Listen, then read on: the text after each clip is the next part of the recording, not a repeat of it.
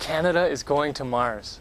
After a long 9-month journey, the Phoenix Mars lander will land in the Arctic plains of Mars.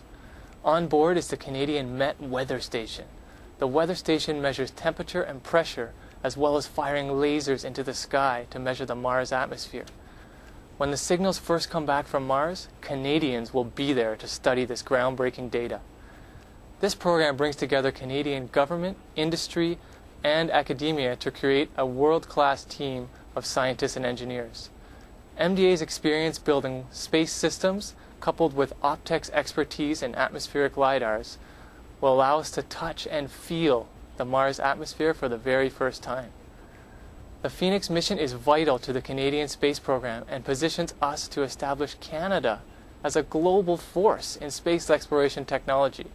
It will open the door for Canada to participate in human and robotic space missions in the future. Canada has the opportunity to take a meaningful role in global space exploration and inspire the next generation of astronauts, scientists, and engineers. Here we see the lander separating from the cruise module. It then enters the atmosphere, traveling at about 12,000 miles per hour. The atmosphere will help to slow the spacecraft down. Then deploys the first parachute. Parachute slows it down even further. Deploys the landing legs. Uses the landing camera to choose a landing site. Jettisons the parachute and fires the retro rockets. These rockets will slow it down right to 5 miles per hour for a nice soft landing.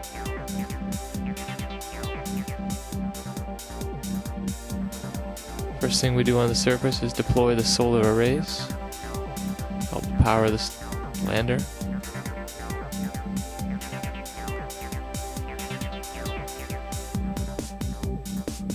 Next thing is to take a look around using the cameras. And now we deploy the Canadian temperature mast.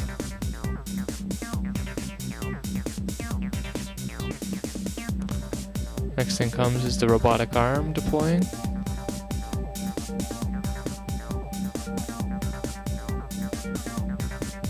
This will be used to collect soil samples from the surface.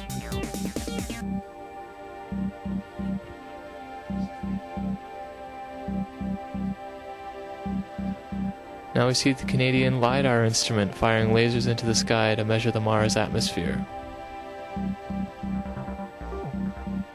And we're now ready to start a successful 90-day mission on Mars. Phoenix has landed.